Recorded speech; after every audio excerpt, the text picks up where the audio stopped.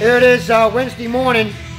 We worked for a while last night through the day getting these parts ready. As you can see now, we got our GT bumper up on here for a markup.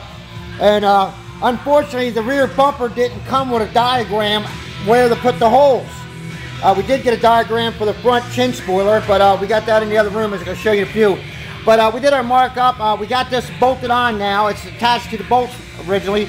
And now we can do a true cutout. There we can see where our exhaust has got to be cut. And then a little tweaking here and there. Our brackets will install now. It's a nice tight fit. As you can see now, everything's uniform.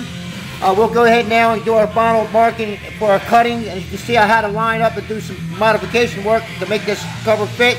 But as you can see now we have a true fit all the way around. Nice. You will need a GT bumper to do this body kit. As you can see, we have that problem solved now. Over here in the paint room, we have our parts in. You can see we already got these parts already prepped, glued, and ready for paint. You can see where this black misting is because I like to prep my plastic before gluing. I like to prep it down with like a 320 sand grit to give it a little bit more bite instead of putting the glue on a standard smooth finish. As you can see, the chin spoiler is now installed. You can see it's put at a nice level height. I already did up a marking. We already cut down our markers to install it. As you can see over here, it comes with these little pantlets where you can drill the proper holes.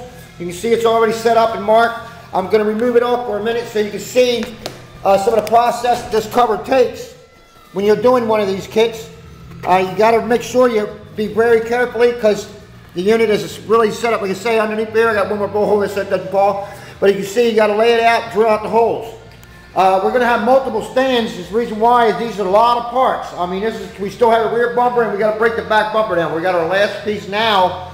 We got to sand it and then we're going to glue it and then we're going to put our primer surfacer on it and then we'll shoot the black misting. The black misting so we can make sure we don't have no final defects and scratches in our parts before painting. So they will be prepped one more time and the black mist will be totally mist off to make sure there's no impurities or whatever on it. That's what that's for. And then we'll put our final coat of primer on it. And these pieces should be ready to paint. Hopefully before the week is in, we'll have our first parts painted, ready to go under our body, but we got some pitch up work and paint work to do on our body. And we'll see how it goes today. This is our third day. We're beginning now on it and we're doing pretty good. See ya.